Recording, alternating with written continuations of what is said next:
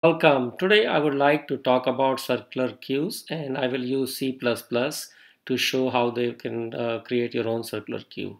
So just give you an example, I have a circular queue of only 3 entries, and typically what you want to do is start with something called a rear, and that's where you put in the new element. So usually it will be used during the enqueue portion, and the front is when you would increment it when you dequeue.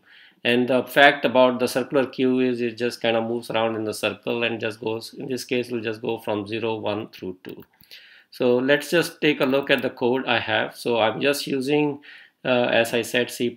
So I have created a template class and it will take a type.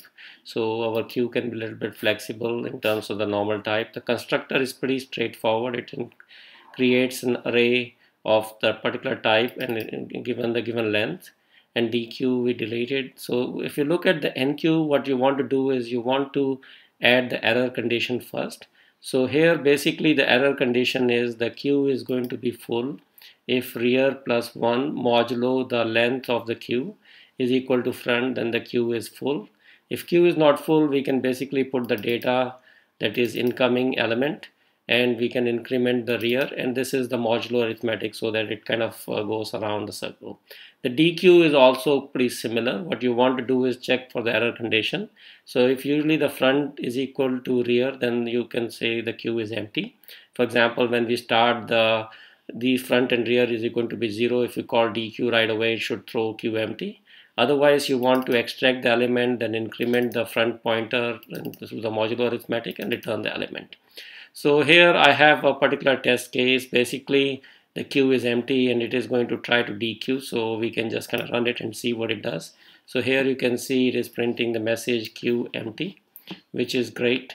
Here I have a case where I'm adding 4 elements to the queue. So it should print a message saying queue full. So we can kind of resume it and see what happens. So it's here you can see it's saying queue full.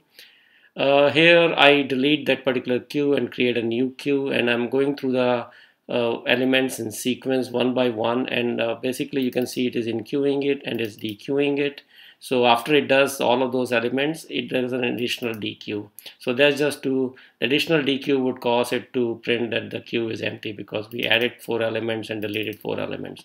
So if I just let it run through, you can see it printed all the elements after enqueuing and dequeuing it, and then it prints queue empty. So hopefully this video is useful for you. If you want to learn more and check other videos, you can just go to my website and search for C++, and you can search for various other tutorials and everything else that you might be interested. And my website is goreassociates.com. Thank you for watching this short screencast, and you have a great day.